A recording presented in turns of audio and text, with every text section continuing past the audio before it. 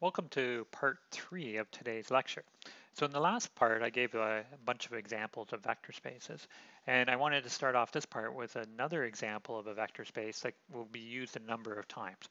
So here is my notation for the set that I want to look at. So P sub n, and what I have in P sub n are all the polynomials of degree less than or equal to n, where the coefficients are coming from the real numbers.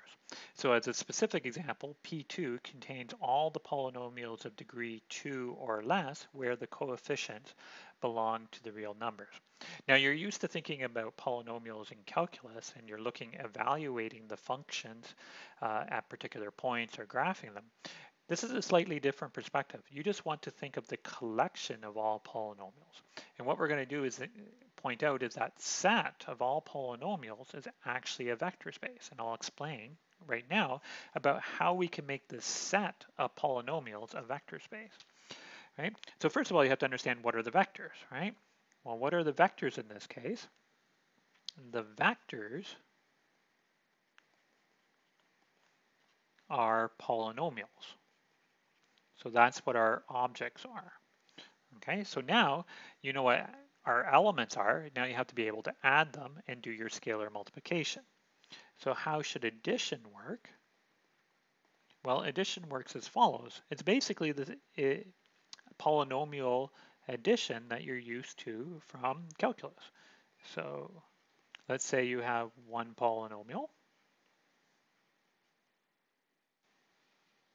and you have a second polynomial, both of degree n or less. Then the sum of these two polynomials is simply the sum of the two polynomials. So you add them the way that you would do in calculus, and you group terms by which power of t, or group the coefficients by their powers, and that would be the sum of two polynomials. Okay. What about scalar multiplication of my vectors? Well, it will just be regular scalar multiplication polynomials. Okay, so scalar multiplication. We would say that a constant times my polynomial pt would just be the polynomial that you get by multiplying each of the coefficients by the constant c. And I'll do an example in a second. Now, you should also, we won't do it right here, but of course you really need to check that this is a vector space by checking all the 10 axioms. So you need to check the 10 axioms really to verify that this is a vector space.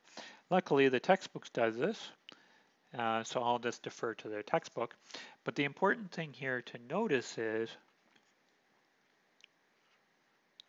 the zero polynomial in this set, the zero vector in this set is the zero polynomial. So that's kind of a handy thing to know. So it's the polynomial where you have all zero coefficients. So this is the zero polynomial. Okay, and as promised, I will give you an example of what I mean by these operations in a second. But the point is here is that Pn, a collection of polynomials of degree n, gives you a vector space, less than or equal to n.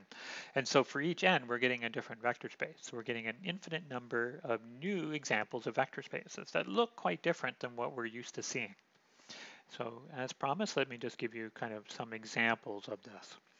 I could take pt to be the polynomial 1 plus 2t squared, and qt could be negative 1 plus 2t plus 3t squared. And both of these guys live in P2 because they're polynomials degree 2 or less. And the sum of these guys is simply 0. Well, I guess here I'll write out all the details for you.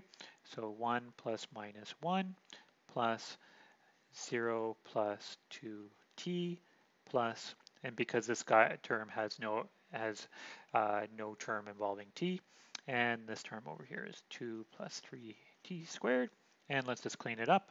We end up with 2t plus 5t squared. And so that gives you an example of the polynomial addition. Okay, so that gives you a different vector space.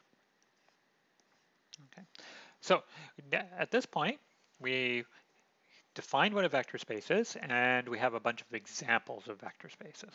But the other thing that we might want to do is look at inside of our vector space and look for things that also behave like a vector space. And so that's what a subspace is.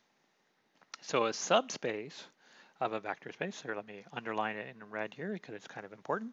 A subspace of, and I forgot a word here, of a vector space V is a subset of your space such that H also has the property of being a vector space. Okay. Now, it looks like if I were to ask you to check whether something is a vector space, you would have to go back to that long list of axioms and check that H satisfies all those properties. But it's actually not the case. What happens is there's a nice useful fact that allows you to quickly check whether a set is a subset is a subspace. So let's say you have a vector space, somebody hands you something sitting inside of V and asks is it of a subspace, and how can you check? Well, you can check by just checking three things. First of all, you can check that 0 belongs to H, right? So the 0 vector of V also belongs to H. So if H doesn't have the 0 vector, it can't be a vector space. Secondly, is that it's closed under the operation. So if U and V are in H, then the sum of the two things are still in H. And similarly, if U is in H and C is in R, then it's closed under the scalar multiplication. So you don't have to check all 10 axioms. You're basically checking the axiom whether you're checking to see if 0 belongs to H, and then you're checking the axioms 1 and 6.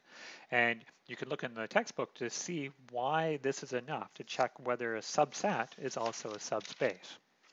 So I have an example here to show you, and I'm going to leave you to think a little bit about it before I come back to this in the next part. So let's say you take H containing to be the 0 vector, and you want to show that this is a subspace of V. Okay, so any vector space here will contain a 0 vector. Take H to be that 0 vector. This is a subset of V, and the claim is that this actually forms a subspace. So I'm going to let you think about this, and we'll check the details after the break.